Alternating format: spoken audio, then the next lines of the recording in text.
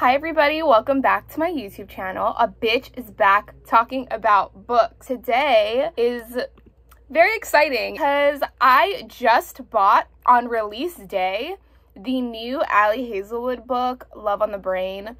It popped up in my email, Goodreads. Like, I get emails sometimes from Goodreads saying, oh, here are new releases that just came out today. And it was Lightlark, which I'm not really gonna buy. I don't know. It's just too new for me. I don't like hardcover also. And Love on the Brain. And it's a very anticipated release. I did make an entire YouTube video about the STEMinist novellas, and I was actually going to be editing that and uploading that before this video. I just feel like for me, this video is more urgent, and I really didn't like the way I did the STEMinist novels YouTube video, so I'm gonna redo it a little bit more organized, edit it, and then put that out hopefully next week or the week after. Today, what we're going to be talking about is Love on the Brain by Ali Hazelwood. You didn't know it came out already? It's out. If you haven't read it yet, it makes a lot of sense because it literally just came out. I am filming this on the 25th. It came out on the 23rd. And I finished it and read it yesterday. So, kind of crazy of me. I finished it in a day. So I gave this book a 3.5 out of 5 stars. It kind of sucks. Like, I think my expectations were a little bit higher, but because I've read all other Ali Hazelwood works, I kind of know how it is. And if you've read one of her books, you've read them all. If you don't like one of her books, you're probably not gonna like this one either. This book is literally the exact same book as The Love Hypothesis and the STEMinist novellas, but in different fonts.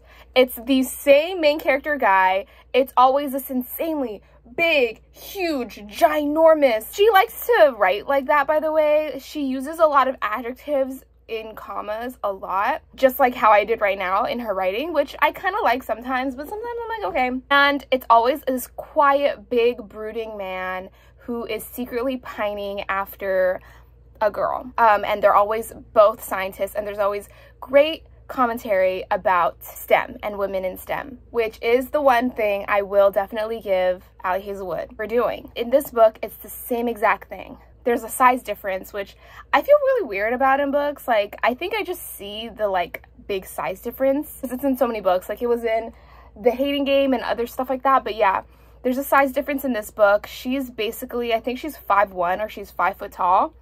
And the guy is 6'4". So there's a foot and 3 inches between each other.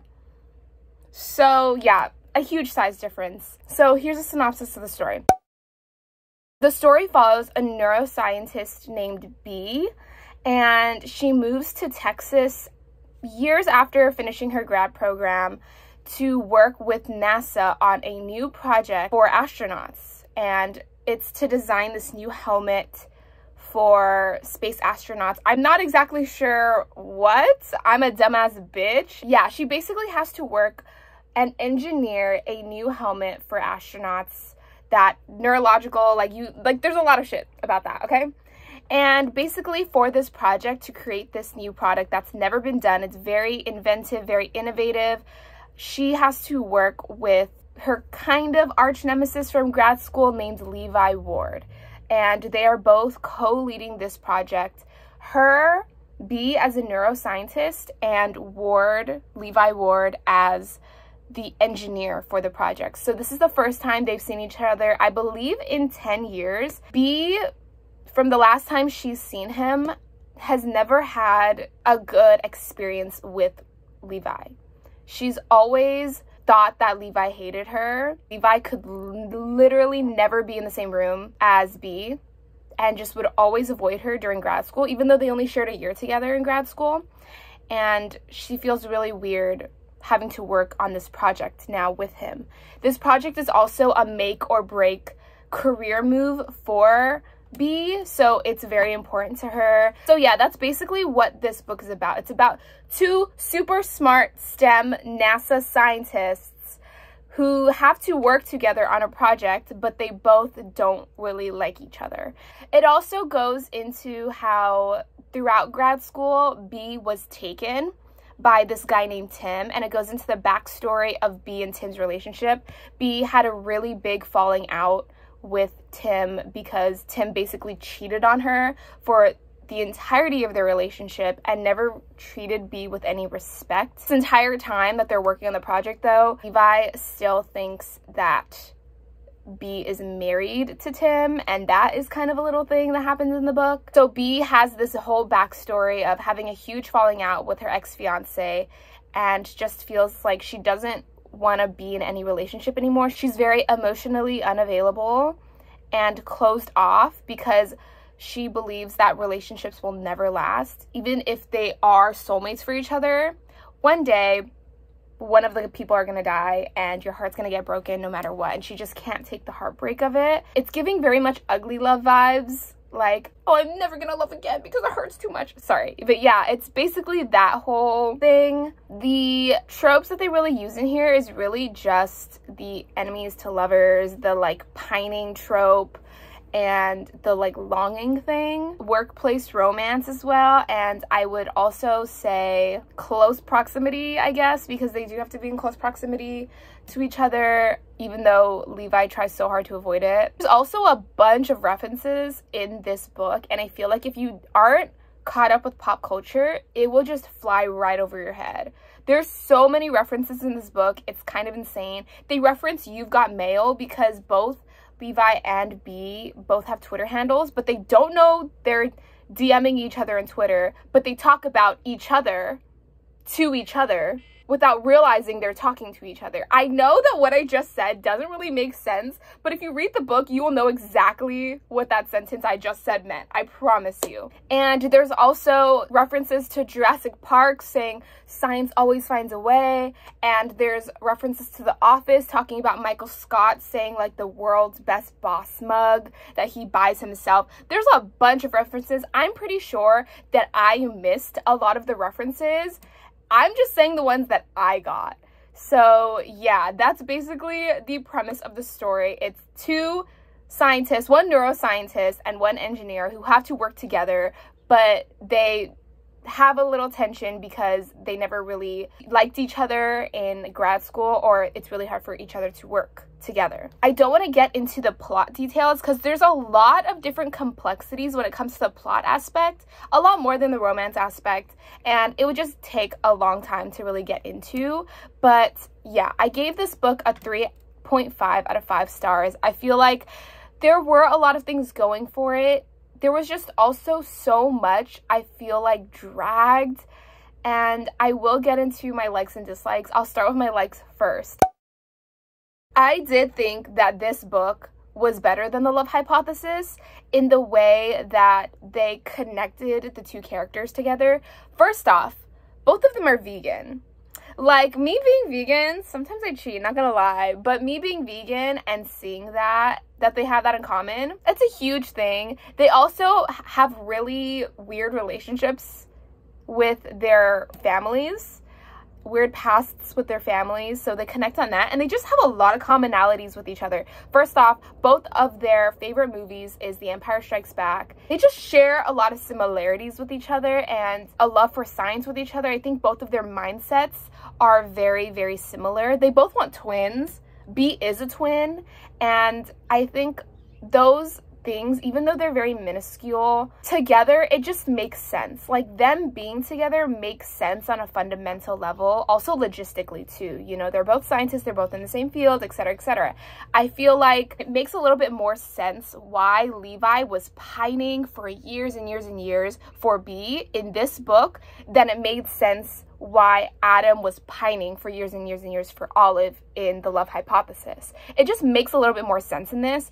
Also, I feel like the character of Bee stands out a lot in this book, which I really, really love in the way that her look is a lot different than what you'd see in a lot of romance novels. I love that in this book they give her a look that you wouldn't expect from this like scientist, you know.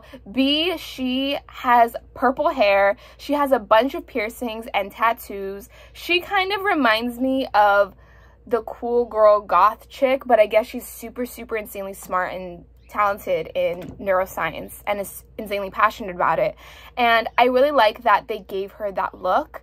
I think because of that, she also probably stood out in grad school when Levi and Bee were together in it, which makes sense why Levi was pining after her. I think it's just the little things that make a lot more sense in this book why they want to be with each other than in the love hypothesis. I also think that the enemies to lovers section of On the Brain feels more justified than in any other contemporary romance book, to be honest, because in most contemporary romance books, the enemies to lovers is not really an enemies to lovers.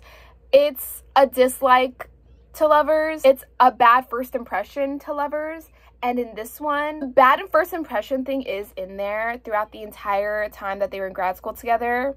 Levi makes a horrible impression on her, but when you get into the plot details and the logistics, they go into the logistics of the science in this book a lot, and the logistics of their project together a lot. When you get into that part of the book and how it feels like Levi is probably sabotaging her part of the project they're supposed to be working on together, it makes a lot of sense why Bee would have a disliking to Levi, because the way that Levi treats her at the beginning of the book when it comes to the project is writing on her career, and it's writing on her future, and that part of it is very justified. I also really like the commentary that they make about women in STEM.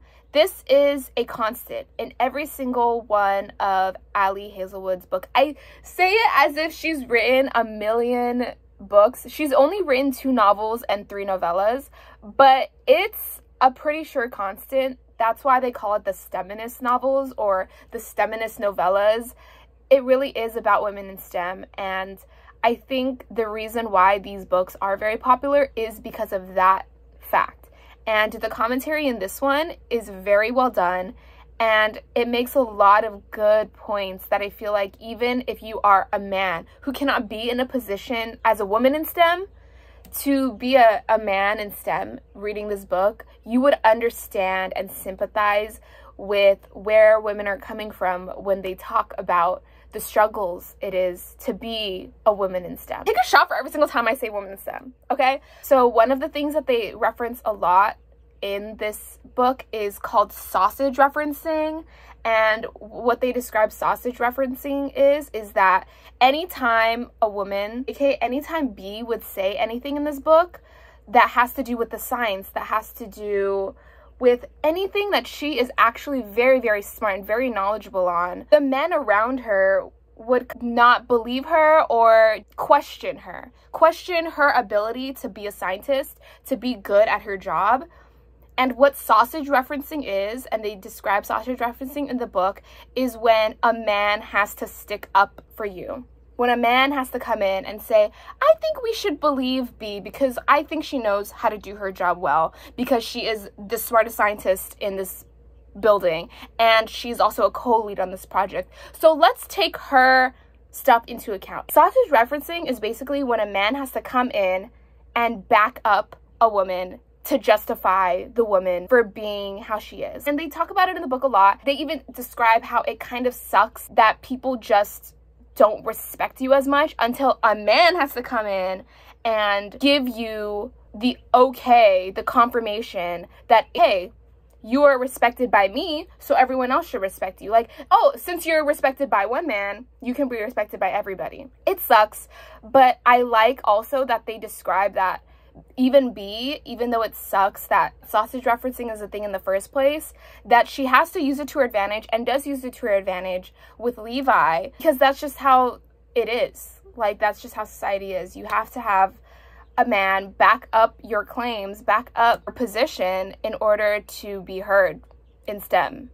And it's still an ongoing problem right now. And I really like how they talk about things like that. I think this book in general is really good at discussing and talking about things besides the romance, other than the actual romance. The actual romance is a little bit like, okay, well, if you read one, you've read them all. So now I will go into my dislikes of the book. First off, I know way too much about Marie Curie. She's probably an amazing scientist. This book has page after page about Marie Curie and her life. I feel like I could write an entire dissertation about Marie Curie. I swear to God, they went on for pages telling me the history of Marie Curie, and I hope I'm saying her name right. I think that's how you say Marie Curie's name. I'm a dumbass bitch. I don't know. And I feel like it just really wasn't that necessary in this book. I know they make it a thing, but to have literal pages and pages on Marie Curie explaining her history, it got me bored. I'm just like, can I get to the actual story now? I get it. She had a husband. Her husband was like this. They went on bike rides together. She got this and this and that. Oh, she had a child. I literally know so much about Marie Curie. I know so much more about Marie Curie than I ever should have. And I didn't like that part of the book. I did like it. Don't get me wrong. I like having Marie Curie in the book and having parallels to Bee's life in it, but they went on, I kid you not, I think I've read sections of this book that go on for 2 pages just explaining the past life of Marie Curie in 1871 or some shit like that. Like, she got the Nobel Prize, blah, blah, blah. Like, I literally do not need that information in a contemporary romance book like this. I don't need that information. If I want to know about Marie Curie, I will look her up. Okay, you could just give me the big points about Marie Curie and I will understand it. But I could open up a page and it'll probably have Marie Curie's name in there. I swear to God. And that part of this book bored me a little bit just because it was too much. There was just too much of it. So that's one dislike I had about the book. To go into the next point that I don't like about this book was really, really slow. It felt so slow to me. It's only a 300+ page book. I finished it in a day. It's very easy to read. But maybe I'm just a dumbass bitch, but they went into certain topics that just felt really unnecessary to the story as a whole. First of all, they went through paragraph and paragraph and paragraph about the neuroscience and the engineering that it takes to have this helmet that they were making for the astronauts work. That's what I'm telling you. I'm a dumbass bitch. Do I care? Do I know about neuroscience and what it takes to make a helmet for an astronaut inside space? No, I do not. I need the big points in order to understand what they're doing, but I don't need to know the little minuscule details about how to make this helmet because it doesn't justify the entire story as a whole. Do you understand what I'm saying? Like, I'm a stupid ass bitch, okay? I'm an arts major. Maybe that's what it is. Maybe if you were all in STEM, you would eat this shit up. But I'm an arts major, and so reading that, I just thought it's unnecessary to the novel. It's unnecessary to the book. I don't understand why I'm reading this, but okay, I guess. Like, you could skim over some paragraphs and the entire story would be the same. And the last and biggest point that I want to make that I really disliked about this book was that it just felt really immature. These people are 30+ years old. Levi is 32 and Bee is, I think, 5 years younger. They're old. They should understand how to express their feelings. You should be able to stay in a room with the girl that you like. I understand. I know what they're talking about in this, okay? I understand what it's like to have a crush on someone and not being able to talk to them, to just freeze up when you're around the person that you like. I understand that, but it happened a little too frequently in this book where I was like, are you okay, dude? Like, you literally, what? The things that I feel like could be really cute moments of like, oh my God, like, he's so distracted by her because she's so beautiful. Those moments dragged on for too long. And also on Bee's end too, because Bee really misread Levi for the entire book. She's the only one who could never see that Levi was into her for years and years and years. She's the only one who couldn't see it because everyone around her is saying, oh, girly, he looks at you with longing. He wants to be with you. He stares at you. He loves you. Everyone says this to her. And Bee just can't see it. She's just blind to it. You dumb bitch. You dumb fucking bitch. No one is this oblivious. And she just really is bad at reading faces, I guess, because she misreads his face that much. Every single time that he looks at her, she says, why is he staring at me like there's something on my face, or he's looking at me in disgust? I'm like, girl, bitch, where? Bitch, where are you seeing this look of disgust? Like, how can you translate that? Are you really that oblivious? It was really giving that, because I can do that in romance novels. I can do misreading things and pining and etc., but it just happened a little too frequently in this, where I was just like, it's getting to the point of immaturity. It's getting to the point of immaturity. It's just too much. And then on top of that, take a shot for every single fucking time Bee mentions that Levi hates her. It would be a bad day for you. It would be a day in the hospital if you took a shot for every single time that she says that, because she says it on every other page for the first 2/3 of the book. She says it. I literally started counting. Once I got to page 150, I was like, why is she saying this so often? Why is she saying, oh, Levi, you hate me. Oh, Levi hates me. Oh, it's because Levi hates me. Oh, Levi hates me. Oh, you can just, like, don't worry about it. Like, you can just be around me for a little bit. Like, you can go throw up at home. Every other page. I started counting it after page 150. And even then, it still kept going. It was on page 151. I know that it's very similar to other types of science, except that I know that Levi doesn't like me, and Levi knows that I know that he doesn't like me, and that I don't like him in return. It's on page 159. It's on page 193. And it keeps going and going. And those are only after I started counting it out. And then on page 196, it got so annoying to the point where Levi even points it out and says, Bee, can you stop saying that I don't like you? Because you're obviously misreading it. Like, I like you. I don't not like you. And he has to point that out to her. And she still just doesn't believe him. And it got to a point where I was like, girl, really, you are a neuroscientist. You're so smart. You are so fucking smart, but you're so dumb.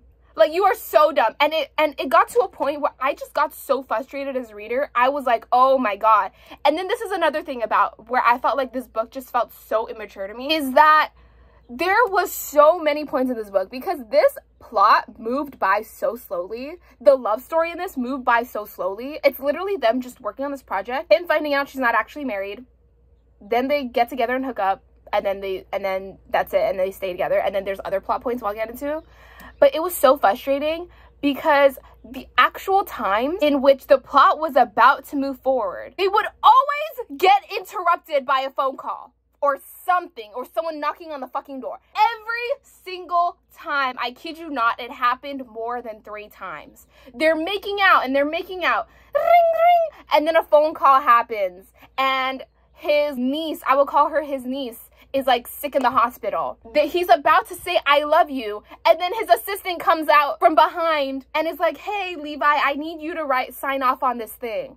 And then they're about to confess something else to each other. And then someone else interrupts. And then this and this and that. And it happened every other fucking time. The plot was about to move forward. The plot was about to move forward. And they're about to explain something to each other. They're about to finally communicate something. And then someone has to fucking interrupt. It happened every time. I was like, oh my God. They're about to have sex. And then another phone call happens. I'm like, no. Can you stop? Like, not again. Not again. Why? It was so frustrating. It happened so much. I understand if this happens in books, right? 1, maybe 2 times. It happened almost every single time the plot was about to move forward, and I just couldn't take it anymore, and I got so frustrated. I was like, this is definitely not a 5-star read for me. Like, I want to like this book so much.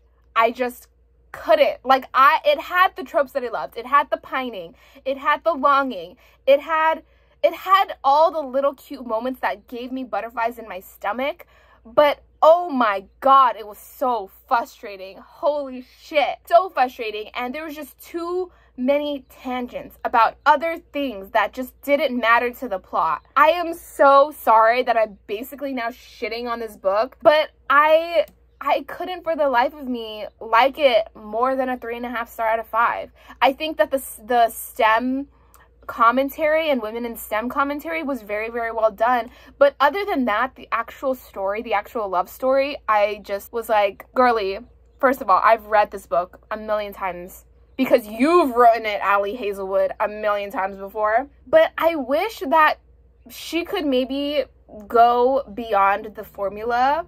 Allie could go beyond the formula that she's already created, because it was just getting too much. The miscommunications, the interruption, it was getting too much. And I was just like, not for these grown-ass adults. Not for these grown-ass adults. Like, I love it when grown-ass adults act like middle schoolers and teenagers, but this was getting to a point where it just was so unbelievably, like, it was just too unbelievable. Like, every single time, really, every single time you're gonna move the plot forward, you're gonna make out, you're gonna confess to each other, something has to interrupt. Really? Really? Like, are you not tired of this yourself, girly? Are you not tired of writing this yourself? Anyway, that was my little rant on that. Now I wanted to get into one thing I did like, but it was a spoiler. One thing I did like was the third act conflict, which I will give praise to, because I was very shocked that I liked this. Not the third act conflict within the relationship portion. There was two moving parts to the story. There's the romance and then there's the plot. And I thought the plot aspect of the book had a really, really good third act conflict that had me on the edge of my seat. And they had a really good build up. So the whole thing is that throughout the story, there's some weird things going on with the technology in their project, in Levi and Bee's project, the computers and the system, and this all comes to a building point. There's an astronaut they've been testing the helmets on named Guy, and it comes to a head when they're finally testing the prototype of the helmet on the astronaut named Guy, and he starts getting seizures, and there's a down point in the book where it feels like everything is falling apart for Bee, and her career is over, her Twitter handle is over, and someone hacked her Twitter and did all this other stuff, and the downward spiral of part of the book. And then you find out that Guy was actually the one who hacked into the system, was sabotaging Bee, and doing all of this to basically mess with Bee and mess with the project. And the lead up to it was really well done, because they talk about how it felt like maybe Guy wasn't getting credit for the project that they were supposed to work on because Levi took over when it was really supposed to be Guy leading the project. And it goes into this whole backstory, and I think the lead up to that was really well done, because they gave you enough clues, but the reveal was still shocking enough and good enough for me to stay on the edge of my seat, and it felt very justified, even though it was a very bombastic third act. Like, he literally was about to kill Bee and put a gun to her head and stuff like that. And then a cat comes in, and it's an ex machina cat, and that's a whole thing within itself. But yeah, I did like that third act, and I will give it that. So that's kind of the spoiler section that I wanted to give. That is my review of Love on the Brain. I gave it a 3.5 out of 5 stars. Okay, sorry, I just woke up, but I just wanted to add and to clarify that the only reason why I gave this such a low-ish score for the way it's written is really good. Like, there's a lot of really good parts to it. The only reason why I gave it a 3.5 out of 5 stars is because this is a romance book. This is marketed as a romance book. So the things that need to really stand out in the book, or that need to be good in any sense of the word, is the romance. But the fact of the matter is that the romance was the worst part of the book. So if you're picking up a book for a romance book, you know, that is the genre that you pick the book up in. That part of the book is not going to be as good as the other parts, the plot aspects, or all of the other, like, commentary and other things that you get in this. If it was marketed as a different type of book, if it wasn't marketed as a romance or as a rom-com, I probably would have rated this a lot higher. But it's a 3.5. I liked it, but not for the romance. And it was a cute couple. The book just dragged on. If you've read one Allie Hazelwood book, you've read them all. I will hopefully upload my review on the feminist novellas soon. But yeah, that's it for this video. Thank you so much for watching. If you've read this book yet, if you've picked it up, please let me know what you thought. If you disagree, if you agree, please be respectful, because I'm sensitive. Yeah, just let me know your opinions below. I'm really, really sorry if you liked it, because I know I get very sad when I like something and someone else doesn't as much. 3.5 out of 5 stars. It wasn't horrible, but it wasn't good either. So let me know your thoughts in the comments below. If you haven't picked it up yet, pick it up. Read it. It's a good time. It's a quick read. I will see you in the next video.